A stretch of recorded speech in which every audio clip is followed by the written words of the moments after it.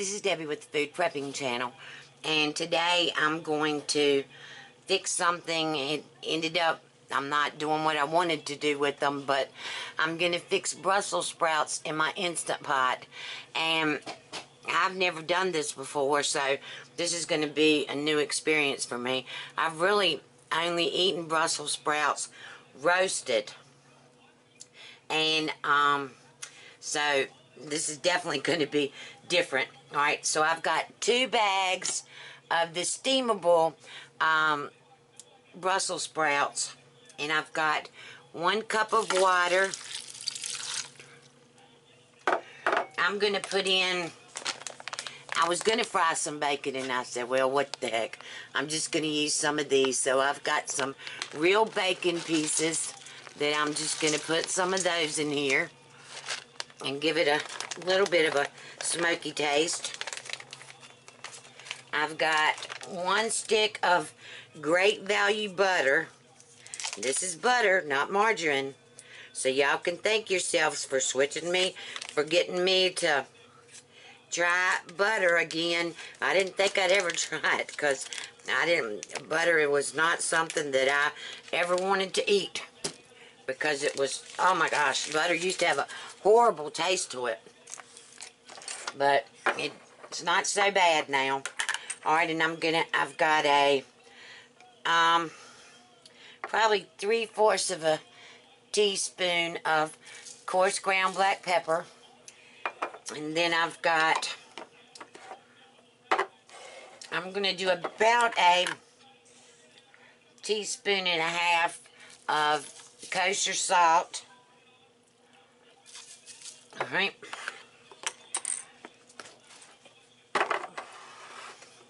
Let me stir this up.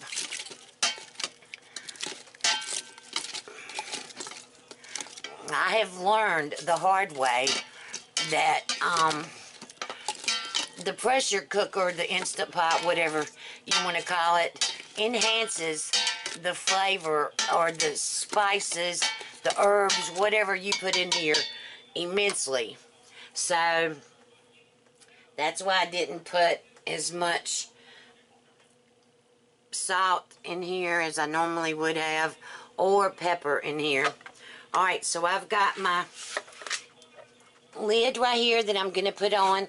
I've got it to sealing. Alright, and let me drop you down. I'll bring you right back. Okay, I'm back. Alright, now I have the steam. This is the 8 quart Instant Pot, by the way. And I have the steam button on here, but I'm not going to do that. I'm going to do the manual, and then I'm going to bring it all the way down, and I'm going to do 2 minutes on here. Alright.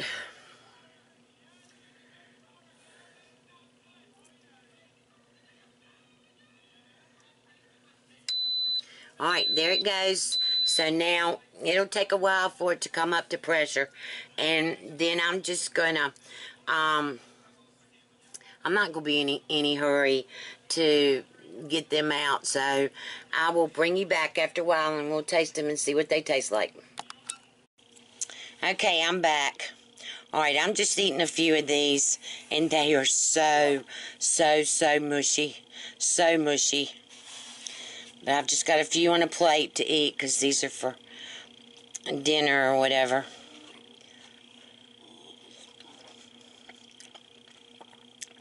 Oh, wow. They definitely have got a good taste.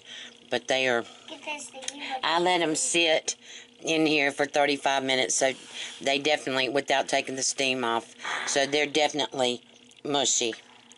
Alright, let me show you. You can see they're definitely